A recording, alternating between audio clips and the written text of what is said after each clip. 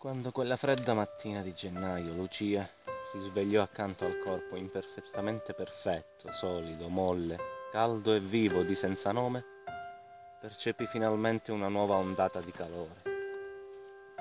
Era il sublime che riscaldava l'umido monolocale del numero 12 di via dei Gigli. Il sublime che solo una donna come lei poteva saper raccogliere.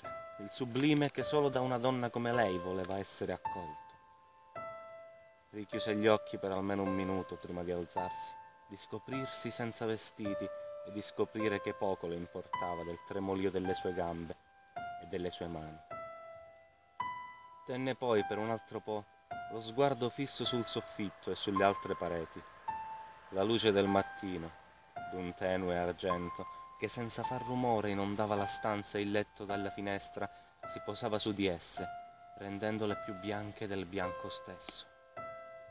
A quel punto, saziata da quell'enorme dose di energia primordiale che solo una bianca stanza da letto una mattina di gennaio può offrire, Lucia strinse le labbra e fissò il suo compagno, che appisolato, in quel contesto le parve che dormisse sull'Olimpo o in un qualsiasi angolo di paradiso. Eppure continuava Lucia a stringere le labbra sempre più, cominciò ad accigliarsi, a dinoccolarsi le dita delle mani e a passeggiare su e giù intorno al letto. La certezza di quel momento così bello era stata intaccata da un piccolo dubbio esistenziale. Un dubbio esistenziale? Le domandò la sua stessa figura nello specchio all'angolo della stanza. Ma no, rispose lei decisa. Ma che esistenziale? Non esistono mica solo i dubbi esistenziali. Ed aveva ragione.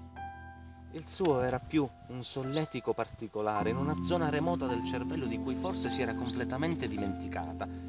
Devo farlo, chiese poi al suo doppio.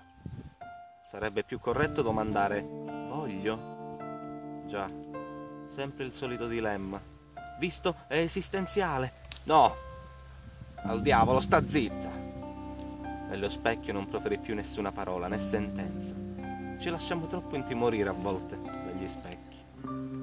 Poi si decise, con lo sguardo fisso sull'arcata sopraccigliare destra di Senzanome, piegò di poco le gambe per darsi una leggerissima spinta e con tutta la sua forza, unita ad una serie di forze esterne, saltò sopra di lui.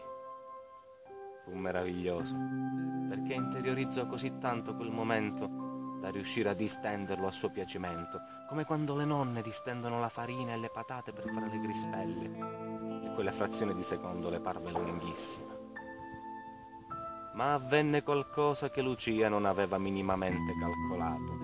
Fu proprio in quell'afferrare del tempo che il suo corpo, esile e nudo, rimase sospeso a mezz'aria, a un palmo da quello di Senzanome.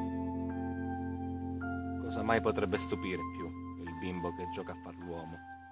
L'attimo immortale dell'amore sognato o il tempo e le rughe scandite? Sola immortalità di spirito.